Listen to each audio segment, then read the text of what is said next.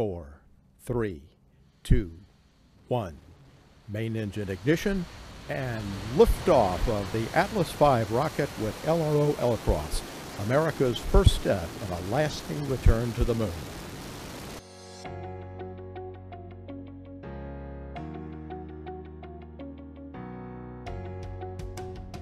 Hi everyone, my name is Dave, and welcome to the OpenSat Kit Core Flight System tutorial. We just watched the launch of the Lunar Reconnaissance Orbiter in 2009. LRO is still orbiting the moon today and is one of NASA's first missions to use the Core Flight System architecture. In this tutorial, we're going to take a look at the CFS architecture. Here's a look at the flight software architecture that's orbiting the moon. It has 3 layers that allow applications to be ported across different hardware processor and operating system combinations. The bottom layer is the platform abstraction layer, and it has 2 parts, the operating system abstraction and the platform support package. Each of these components has an application programmer interface, or API. Together they allow the next layer, the Core Flight Executive, to be portable. The CFE provides flight software services for the applications that are defined through its API. The bottom 2 layers are called the CFE framework. This framework is managed by NASA as an open source project on GitHub at the link on the screen. Applications make up the 3rd layer, and they provide mission functionality, very similar to your smartphone. Components at all 3 layers are designed with compile time and runtime configuration parameters that allow the system to be adapted and scaled to meet a mission's needs. The CFE provides 5 services to applications. Executive Services manages the application runtime environment and keeps track of system resources used by an app. The Time Services manages time and allows apps to retrieve time for things like time-stamping data and computing delta time between events. The Event Service allows apps to send time-stamped text events with parameters, very similar to a printf function call in C. Tables are a collection of application parameters, and the Table Service coordinates the loading and dumping of tables between a file and an application. The 5th service, the software bus, provides an application publish and subscribe messaging system. Each service has the same architectural design that contains a library component and an application. The library component defines the service's API and provides the functionality that is used by an application. The application provides a command and telemetry interface to the ground. For example, consider the event service. An application sends an event by calling the event service's sendEvent function. This results in an event message being sent on the software bus and routed to the ground. There are different types of event messages, and one of the event service features allows the ground to filter which types of messages are sent. If the ground wanted to enable debug events, then they would send a command to the event service app to perform this operation. Each service app periodically sends a housekeeping packet that contains overall status. However, it's often necessary to gather more data from a service, so many services also offer the following 2 methods. One method is to send a single telemetry packet in response to a command. For example, you can command Executive Services to send data about one application. A second method is to write large amounts of data to a file that can be transferred to the ground.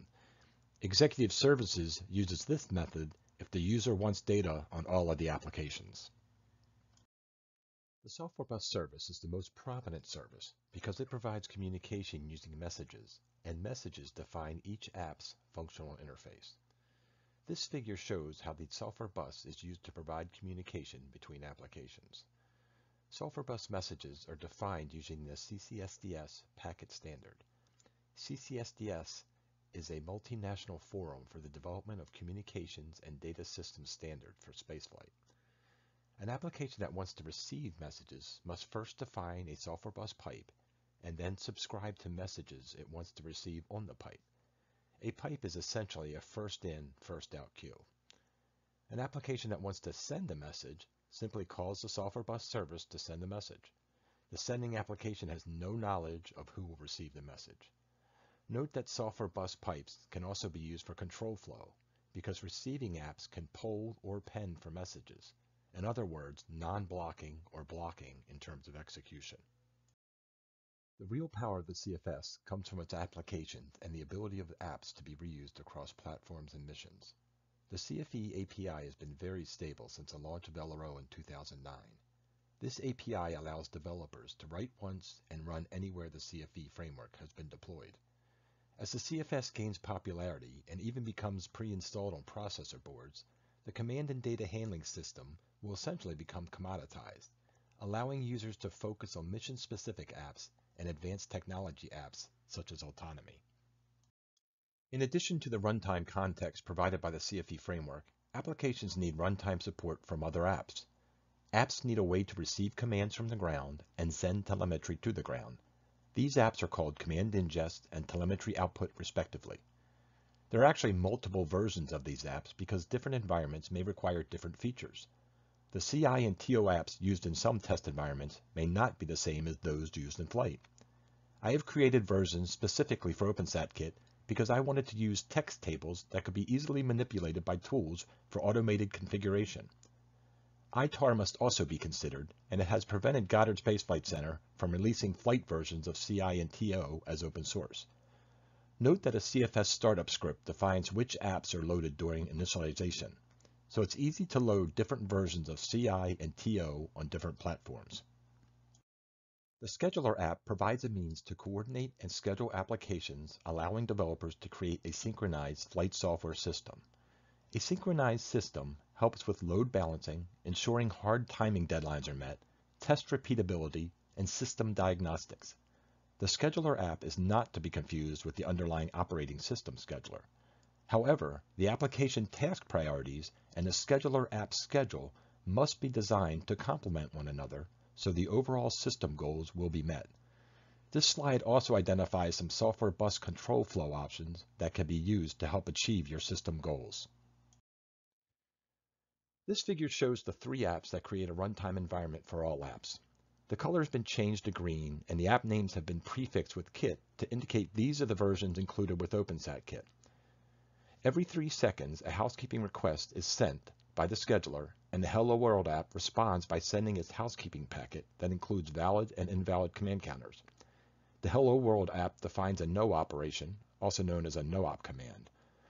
When this command is received, the app sends an event message containing the app's version number, and it increments the valid command counter that is reported in the housekeeping packet. A separate tutorial covers creating a Hello World app. This concludes the tutorial. We have only touched on the surface of many aspects of the CFS. There are additional tutorials on the CFE, apps, and tools that go into much greater detail. Thanks for tuning in.